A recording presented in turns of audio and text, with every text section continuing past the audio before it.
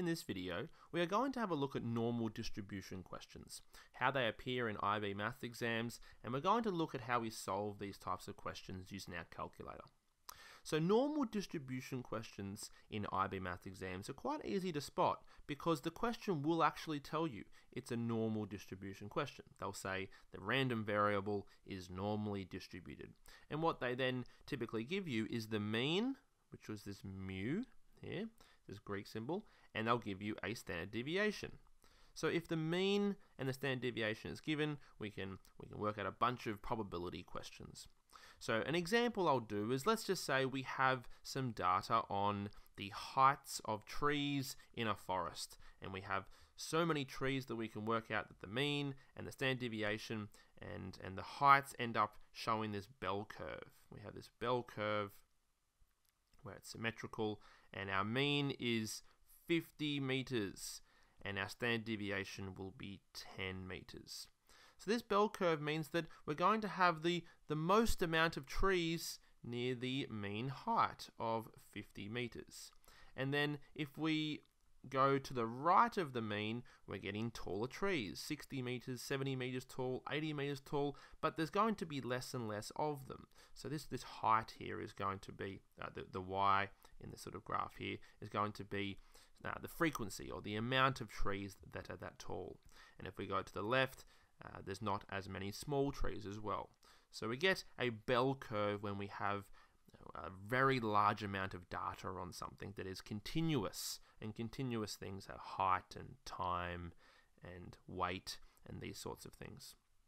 Okay, so if we know that the mean is 50 and the standard deviation, which is just going to be the spread of the data, this is a value of 10, what we can do is we can find out a few different probabilities. And a common question in the IB, they'll say, well, what's the probability that some randomly selected tree from the forest, let's say, is greater than 50 meters?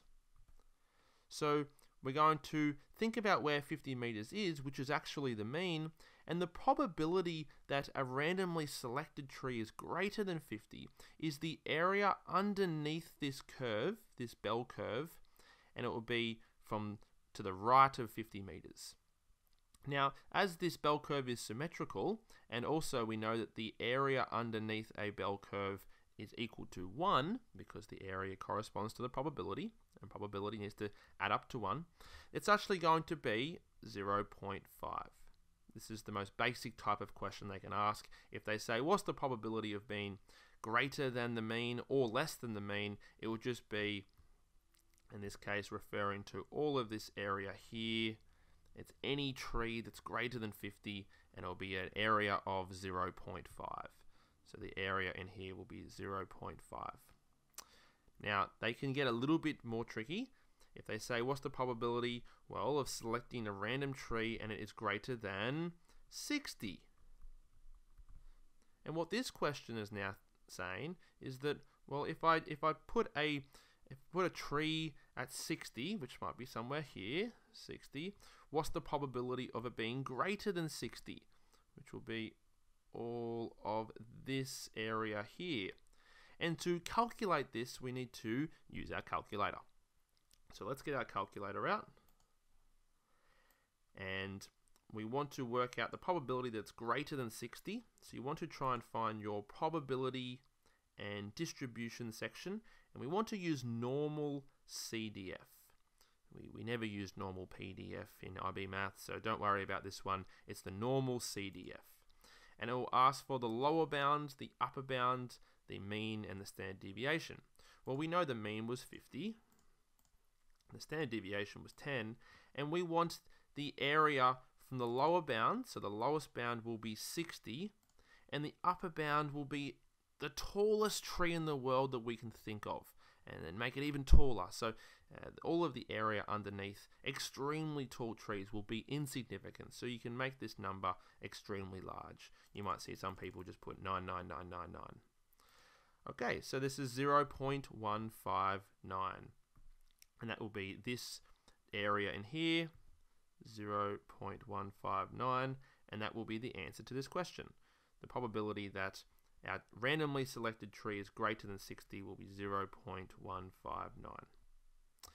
Okay, we can also find out the area or the probability of between values. So if the question said, what's the probability that our tree is between, let's say, 30 and 45, so what's the chance, or what's the probability that we select a tree that was in between 30 and 45 meters?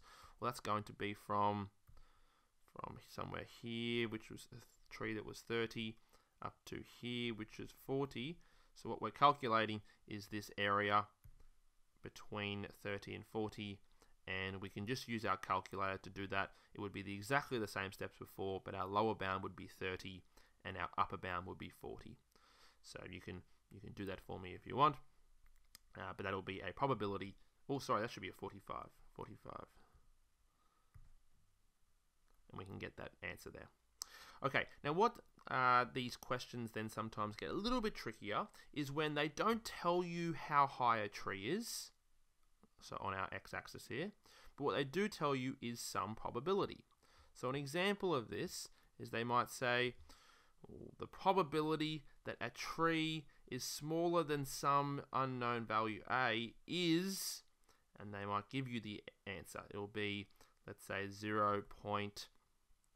0.55. So we don't know the height of the tree, but we know the probability is left of it, less than, is 0.55. So what we can do is we can kind of think, well, I know that the area to the left of 50 is 0.5. So the area of 0.55 will be somewhere about here, where 0.55 will be this area, all the way up to some unknown height, which will be our answer. And if we are given a probability but we don't know the height or the value on our x-axis, we need to use the other button on our calculator, which is in probability distributions, it's the inverse normal, and it asks for the area. So the area, which is the probability, you'd type in 0.55, the mean would be 50, the standard deviation would be 10, and before I press OK, it's going to give me a height, and it's going to, or hopefully it's a little bit bigger than 50 meters, because it told us that the probability was 0.55, and as we guessed, it was 51.3. So we'd say A equals, the height is 51.3 meters, and this pretty much just says that 55% of the trees are less than 51.3 meters. Okay, so this is just a brief introduction. I encourage you to practice a bunch of questions on this topic, and try and use your calculator and use the tools of normal CDF and inverse normal to help you solve these questions. Okay, good luck.